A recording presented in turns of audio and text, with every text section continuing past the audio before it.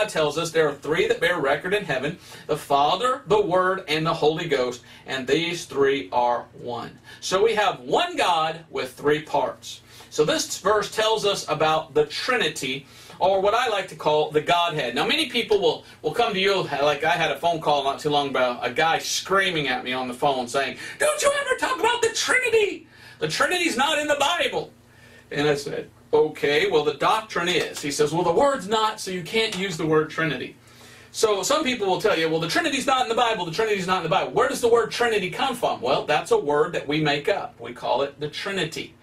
The Triune Godhead. The Triune God. So a lot of people say, well the word Trinity is not in the Bible, so you can't use the word Trinity. Okay, well what word is in the Bible? The word Godhead is in the Bible. Now I don't mind using the word Trinity. I have no problem with that. You know, the Bible doesn't use the word rapture. The word rapture is not in the Bible, but the doctrine is. So it's not wrong to use a word that's not found in the Bible as long as the doctrine itself is found in the Bible. But it's interesting, the word Trinity is not found in the Bible, but the word Godhead is. And so I went and I looked up the word Godhead, and guess how many times the word Godhead shows up in the Bible? 3. So the Trinity is one God with three parts, and in the Bible, the Trinity, the word used in the Bible is Godhead, and it's used 3 times. It shows us that God is a Trinity. He has 3 parts. I thought that was interesting. So Godhead is used 3 parts in the Bible. So let's quickly look at those. Let's go to Acts chapter 17 and verse 29. Then we'll go to Romans 1:20. Then we'll go to Colossians 2:9. And I'll just show you each of the 3 times that the word Godhead is used in the Bible. God is one God with 3 parts. He is a triune God, or He is a Trinity. Acts chapter 17, verse 29, and we find the word Godhead, and it says, "For as much then as we are the offspring of God, we ought not to think that the Godhead is like unto gold or silver or stone, graven by art and man's device." So the Godhead. So clearly the Bible says, do not think that God is an idol. That's what it's talking about here, is the worship of idols. The heathen, the pagans in the time of Paul, they worship idols. And those idols were made of gold or of silver or of stone. And people used to worship a little statue and say, "Oh my God, you are my God." No, no, God's not like that. God is far greater. God is the creator of all things. A piece of wood or a piece of statue of gold or silver, that is not God. Our God's alive. Those things are dead. Romans chapter 1 verse 20 is the second time that we see the word Godhead. Romans chapter 1 verse 20 says, "For the invisible things of Him from the creation of the world are clearly seen, being understood by the things that are made, even His eternal power and Godhead, so that they are without excuse." So here is the second time we see the term Godhead. And notice it's always a capital G, because it's the true God. In the Bible, when it's a lowercase g, well, that's the false God. And then Colossians chapter 2 and verse 9 is the last time, the third time, interesting, 3 times the word Godhead shows up. Colossians chapter 2 and verse 9 says, "For in Him," the context is verse 8, Christ, so Jesus, "For in Him," Jesus, "dwelleth all the fullness of the Godhead bodily." So here's the Godhead, and it's talking about Jesus. So included in the Godhead is Jesus Christ. So in Jesus Christ is the Godhead. So this verse tells about the Trinity, or the Godhead, and these 3 verses, Acts 17:29, Romans 1:20, and Colossians 2:9, talk about the Godhead. So what I'm going to do today, I'm going to talk about the Godhead, or the Trinity. I'm going to tell you what it is, or basically who it is.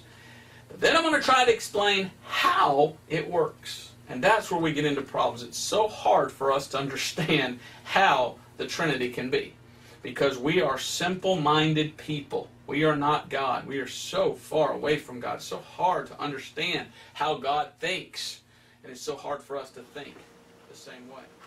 This is yet another video, another Trinitarian theologian that I have to correct. Believe me, it saddens me to have to be correcting every single Trinitarian pastor, leader, or apologist, or theologian. It's sad, but I have to do it because they're still teaching the same lies from centuries ago. And Robert Breaker is the same as everyone else. He was taught the Trinity. He believes it, but he cannot really teach it. As you can see in this video, he overlooks or jumps over explaining the Godhead verses correctly. And this he does because if he were to explain them, he would find himself in trouble.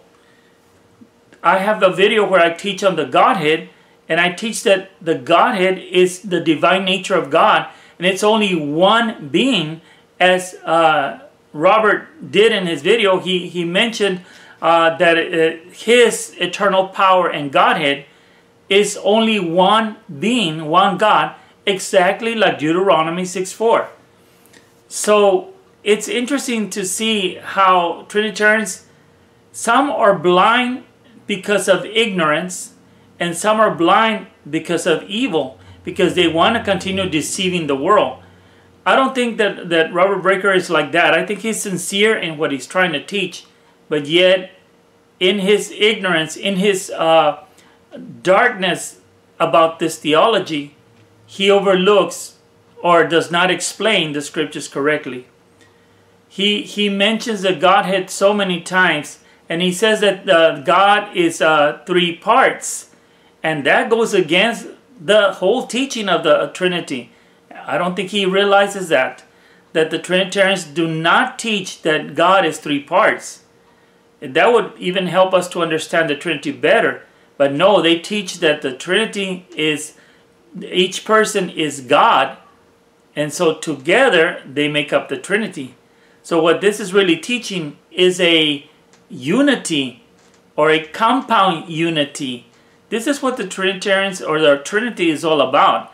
Yet they won't tell you that until you get to the very end. They don't teach one God. They teach one unity of persons, one family of gods from eternity. This is really what they teach. And that is false. It is a false notion that came through by the Roman Catholic Church. And Robert Breaker is one of those, I call them B-type Trinitarians, because they do not acknowledge that the Trinity came from the Roman Catholic Church. They bypass that and they try to teach it in a biblical sense. But of course, because the Trinity is not a biblical doctrine, they stumble at the very word that they're teaching.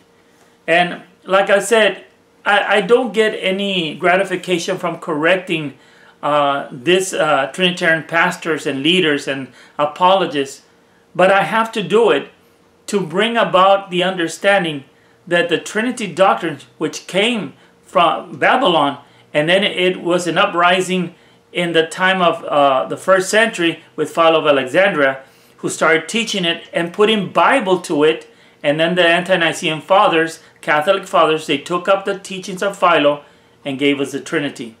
So this is why I am able to correct every single Trinitarian apologist that's there in YouTube. If I haven't covered someone in particular, let me know in your comments so I can do a video on them too. Because it's easy to debunk, it's easy to destroy the Trinity when you know all the things, all the history, and then you go through the scriptures and you realize they're not translating or interpreting the scriptures correctly.